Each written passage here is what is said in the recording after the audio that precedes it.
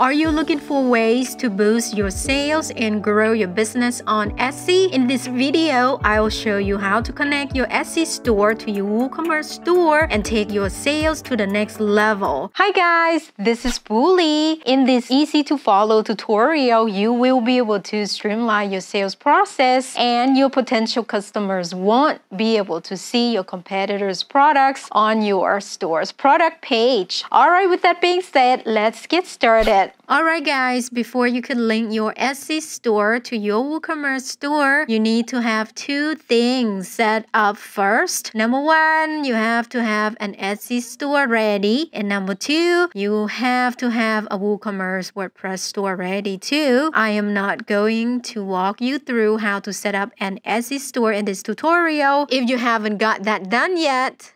As for the WooCommerce store, if you haven't set it up yet, I have a tutorial link in my description box below for you to check out. Next, you need to log into your Etsy store and your WordPress dashboard.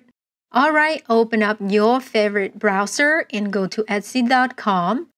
Click Sign In at the top right corner and select whatever method you want to sign in here. I am going to sign into my account real quick. And this is my dashboard. And over here is my store that I set up real quick, linking to my Printify store. Alright, let's go back to my WordPress website or blog. Let's click right here. This is the dashboard. You don't need to set up WooCommerce to link your Etsy store to your WordPress website. You don't need it. Alright, both of them are logged in. First, we need to add a new page in WooCommerce store. Click Add New. And then give it a title here. This page will be for the short code of the plugin, of the Etsy Shop plugin that we are going to add later on in this tutorial. Once you're done, you could save it as a draft or publish it. Let's get out of here. Next, click Plugins. We're gonna install a plugin to connect to the Etsy Shop. Click Add New at the top of the page and type Etsy Shop in the search box on the right side of the page. And there it is. That is the plugin that we're gonna install for this tutorial. It is called Etsy Shop. So far, there are not many options as of right now, except for this plugin that at least it has over 6,000 active installations. Just click the Install Now button. Once done, click the Activate button. Alright, scroll down to find the plugin. It is right there. It's up to you if you want to enable the auto update feature right here. Just click it right there if you want to. You could click on the link that is called Settings right here to go to the Etsy Shop settings, or it is under the settings right here, Etsy Shop right there. Just click it. Here's all the options for the Etsy Shop plugin. And if you haven't had any API key, just have to create a new one. With the Etsy Shop, just click the link right there.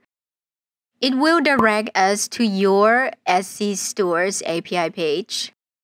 Enter the name for your app right here. Next, enter the description of your application. And the next box is for the website URL. And answer some of the questions right here.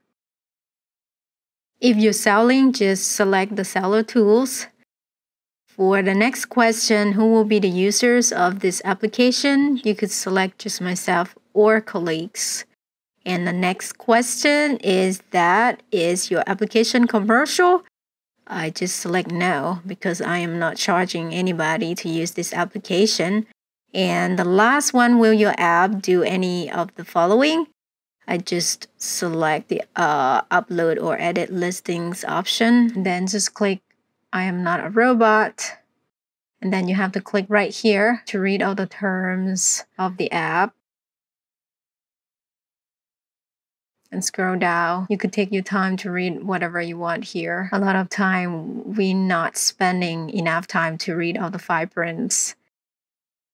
And then just click this checkbox and then click the Create App button right there.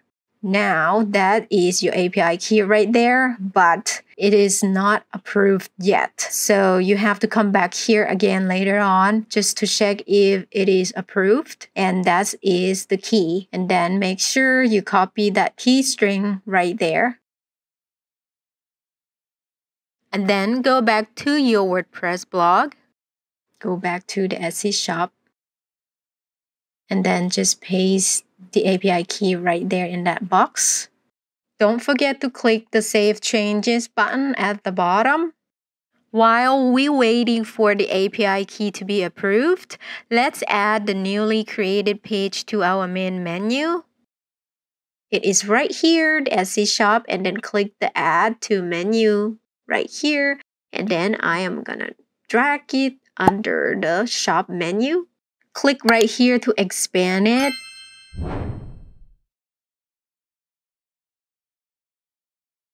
Next, I am going to add an icon to the menu. Just click the select here. Okay, it looks good. Then just click the Save Menu button. And let's go back to the front end to see the result. And the shop menu is right here. And yep, that is the page that we plan to add the shortcode of the Etsy plugin. Alright guys, my API key is approved, but it took Etsy 4 business days just to approve my API key. I think it's a little too long. Oh well. Alright, next, just click this link to expand it. And right here, we are going to search for our Etsy store and click the search button. Next, you should be able to see the table for your items or your section. In this case, I haven't set up any sections in my Etsy store yet. So let's get back to the Etsy store and select all the items. Click editing options and select the last selection, change section. Right now, I have no sections added to my store yet. Click Manage Sections. Click Add Section. Enter a name for your section right here. Let's add office supplies for now. Click Save or Save Changes if you update it. And then click the X icon to close the box. And then let's click the editing options again and click that option again. Okay, it's right here, office supplies, and click the apply button. Alright, I have 2 of my listings assigned under my office supply section. Let's go back to the dashboard. Refresh your WordPress blog, and here it is. This is the section of my office supplies, and this is the shortcode that we need to copy. Alright, let's go back to the new page of your WordPress blog that we created earlier and paste the shortcode right here. And then click the update button or the publish button. And let's go to the front end to see the result. Refresh it. Here are my items.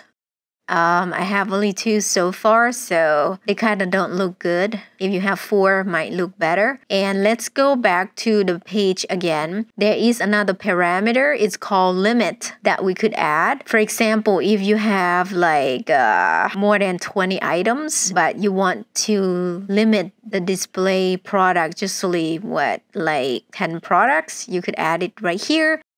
In this case, I'm gonna add only 1 to show you guys how it's gonna look like. The limit parameter is to display products ordered by their titles alphabetically. Once everything looks good, just click the update button and refresh the page right here. And you see the limit parameter that I want to display to list only one item, just one. So okay, let's change to 10 as of right now. You're not gonna see 10 listing items on my page. It's just an example.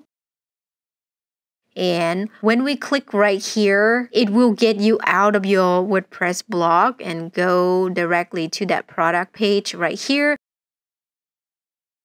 If you go back to the settings of the plugin again, if you select that box, so your customers will be able to still see your WordPress blog as well as another window of your Etsy store. Alright guys, by the way, if you haven't installed a web security badge to your WordPress blog to make it more secure yet, check out this video next. I hope your day is absolutely fantastic wherever you are. I can't wait to catch you in my next video. Take care and bye for now.